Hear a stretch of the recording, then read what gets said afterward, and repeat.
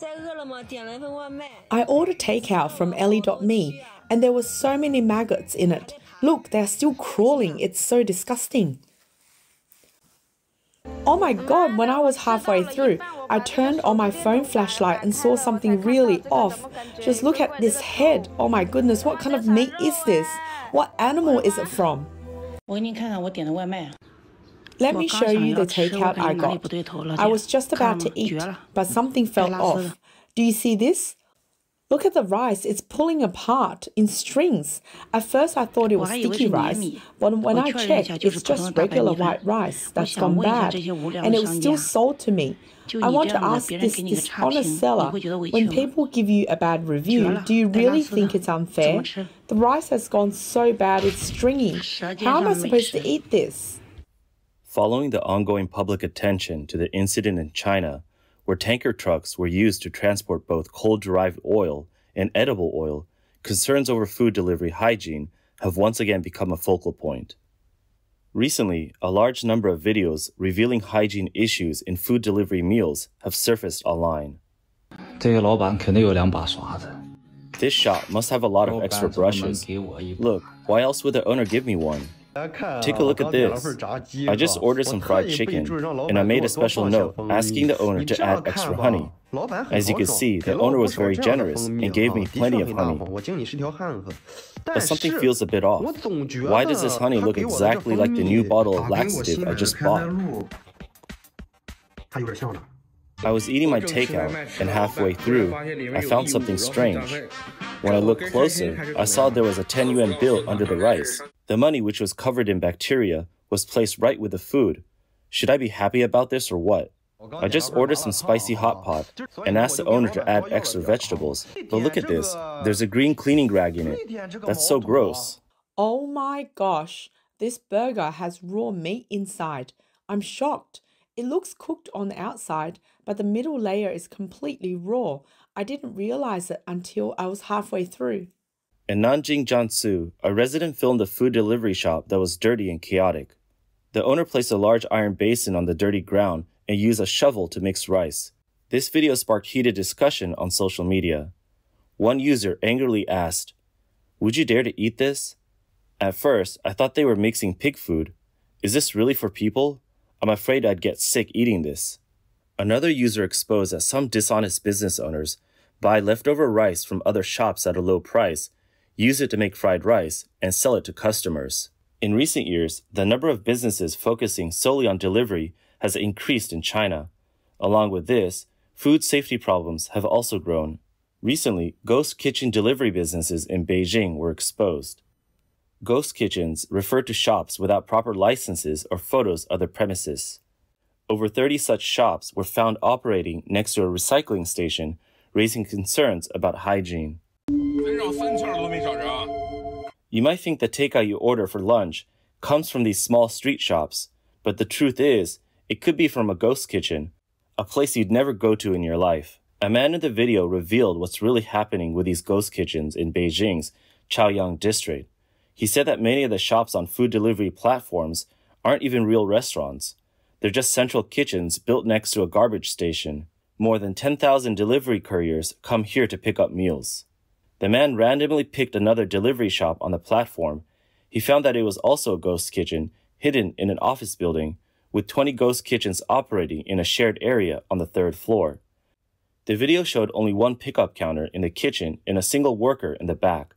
The worker's only job was to heat and package pre-made meals before the courier picked them up for delivery. In the video, the man said, "I'm not here to argue whether pre-made meals are good or bad. As a consumer, I believe we have the right to know what we're eating. For example, edible oils are labeled as non-GMO. Whether I buy it or not is my choice, but I need to know." After the video caught public attention, Chinese state media reported on August 24th that a food delivery shop in Beijing's Chaoyang district called Wanjing Barbecue appeared clean. Its credentials were complete, its rating was 4.9, and it ranked 6th on the top barbecue sellers list on the food delivery platform LA.me. However, an investigation showed that the shop was actually a ghost kitchen. The business had borrowed someone else's license, its real address was different from the one on the license, and the photos of the dining area were fake. Reports reveal that in Chaoyang District, a business called Real Scene Kitchen operates right next to a recycling station. Over 30 delivery shops use the same food court license to run their businesses. The poor hygiene conditions are problematic.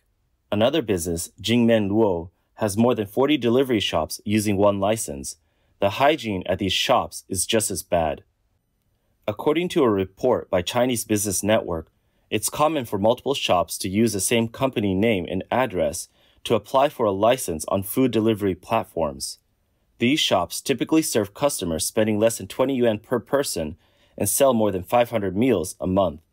Most operate as stalls and food courts. Many food stalls on platforms like Meituan and Ele.me don't upload any photos of their premises. A delivery courier from Yinchuan, Ningxia, revealed that he once picked up a meal from a public restroom where 10 delivery shops were operating out of the same address. One user warned, "Don't eat braised food from street vendors. I've seen small workshops preparing food right next to garbage dumps. When ordering delivery, it's best to choose nearby brick-and-mortar stores that you can check out yourself. If they don't have a physical location, it's better not to order." Some users said the lack of proper oversight by food delivery platforms is the main reason for the chaos in ghost kitchens. One user stated, "Exposing these things isn't very helpful. Just find Ele.me and Meituan. If the fines are high enough, the platforms will enforce stricter self-audits." Chinese media reported that these shops, since they don't need to interact with customers face-to-face, often attract customers with polished online presentations. A report on a spicy stir-fry shop in northern China showed a kitchen floor covered in grease. The chef stood on cardboard while working, and the countertops were also greasy. The small room was filled with a strong smell of fried chili peppers. In the neighboring shop, the same conditions were found. Regulatory authorities noted that sticky floors and sticky tables were common complaints in ghost kitchens. Without dine-in services, the biggest issue with these shops is poor hygiene. Customers can't see what's happening in the kitchen, so these shops care less about keeping things clean. Hygiene problems aren't limited to inside the shops. Outside, trash is often discarded carelessly, and grease is everywhere.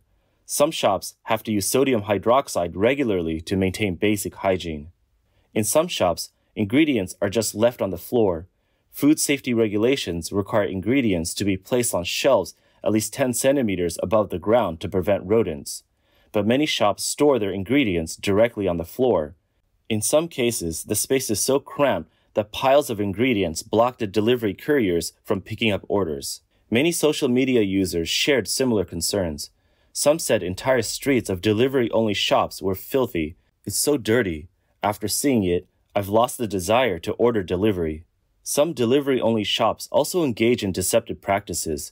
According to reports, a reporter asked a shop owner about difficulties placing an order. The owner redirected the reporter to a different online shop with a different name, saying they were the same business. Along with customer complaints about dirty food deliveries, some conscientious delivery couriers have warned customers not to eat from certain shops due to unsanitary conditions. On September 5th, a delivery courier in Zhangjiang City, Guangdong, exposed the poor hygiene at a chicken soup shop in Shaoxiang District. He found that the chicken was being stored and processed in the restroom. The courier who exposed the situation posted on social media. He said most customers at this chicken soup shop were hospital patients, and his conscience couldn't let him stay silent. He informed the patients about the situation, saying, "It's not nutritious or hygienic. It's better to order from restaurants where you've eaten in person. Even if you're busy, don't forget to eat well. I suggest you don't eat from that place. I picked up a delivery there, and the hygiene conditions were terrible. It felt so dirty. There were maggots with wings on the barbecue. It was disgusting." In addition to takeout-only shops, dine-in restaurants, including popular social media spots, also have food safety risks. One example is the internet-famous restaurant chain Ben Luobo. In January this year, a customer posted online, saying that while dining at the Ben Luobo restaurant in Shenzhen, they saw an employee collecting leftover rice from several tables and putting it back into the rice cooker to serve new customers. The restaurant responded, confirming the customer's recollection, but claimed it was an employee mistake. They explained that leftover rice is usually collected for staff to eat, but this time the employee mistakenly put the rice back into the pot meant for customers. The restaurant assured people that the rice was clean and recycling it for staff was a way to avoid waste. But online users questioned the practice, saying, even if it's for the staff, they shouldn't be eating leftover rice. How do you know it wasn't contaminated by customers? Social media shows that as early as 2021, similar complaints were made about Banluo Bowl in Changsha. A customer posted in October 2021 saying, I watched the staff dump rice from several buckets into a big pot, then serve it to new customers. It made me lose my appetite, so I didn't eat. Banluo Bowl has become a popular dining brand in recent years. On social media, it's been called Changsha's rising star for Hunan cuisine. One user noted, you have to wait at least 3 hours, and during peak times, they serve over 1,000 orders. Banluo Bowl now has 12 locations across China, with 10 in Changsha, 1 in Shenzhen, and 1 in Zuozhuo. On the food delivery app Meituan, the average cost per person at the Shenzhen location is 70 yuan. Food safety is something everyone cares about. Many people, due to busy schedules, have to eat at restaurants or order takeout. But because China's regulation system is weak, the public has found other ways to ensure food safety. 我给你100块，你带我去一个你之前送外卖吃过最干净的一家店。 Recently, the topic of spending 100 yuan to eat with a delivery driver became popular online. It started when a user in China posted a video in which they gave a delivery driver 100 yuan and asked him to take them to the cleanest small restaurant for a meal. The topic has since attracted 18,000 participants and 4.6 billion views. Many users praise the idea, saying it improves the quality of takeout food and boosts restaurant business, a win-win situation. Some users tagged the platforms ele.me and Meituan, asking them to create a ranking list of driver-recommended restaurants. Others pointed out that the popularity of eating with delivery drivers highlights a bigger issue. Many unethical businesses ignore food safety. Besides hoping that delivery drivers can recommend clean restaurants, some regulatory agencies are also looking to use drivers to monitor kitchen hygiene. According to Chinese media, the Market Regulation Bureau in Laishi City, Qingdao, hired 20 delivery drivers as volunteer food safety supervisors in August. Their job is to report any violations, such as dirty kitchens, missing food safety seals, or incomplete business licenses, using delivery drivers as eyes and ears for food safety oversight. Similarly, in Shenyang, the Market Regulation Bureau launched the Snap and Report campaign on September 10th. It encourages delivery drivers to take photos of food safety hazards or violations they see during deliveries and report them. If verified by local regulators, drivers earn points. Drivers with more points get promotions, honors, and benefits. In September, the Market Regulation Bureau in Rochang County, Xinjiang, held a food safety workshop with delivery drivers. They set up a group chat to share information and urged drivers to report unsanitary kitchens, contributing to collective efforts to ensure food safety. E-commerce analyst Chen Li Teng says platforms should strictly review a business's qualifications and hygiene before allowing them to operate. He also suggests that regulators regularly inspect food courts and stalls, addressing any problems quickly and encouraging customers to help monitor food safety and cleanliness. Some analysts believe that the fact that a restaurant is reported by a delivery driver for being dirty highlights a failure in social regulation. It's surprising that this situation has been positively covered by the media. As for the regulatory officials, all they seem to do is make a statement and shut down the offending restaurant.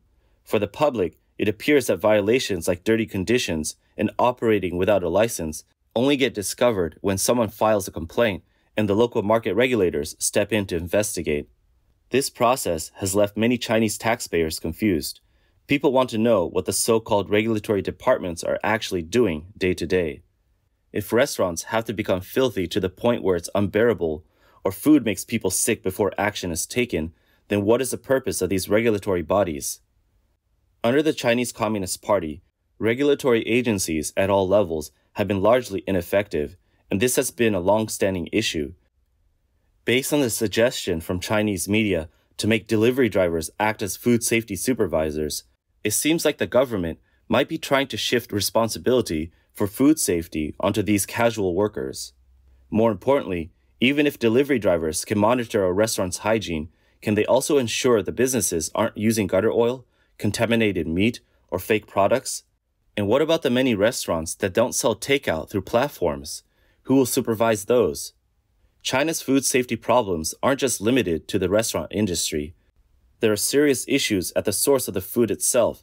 Toxic baby formula, fruits and vegetables with dangerously high pesticide levels, fake eggs, harmful meat products, and even salt laced with toxic chemicals all have seriously harmed public health.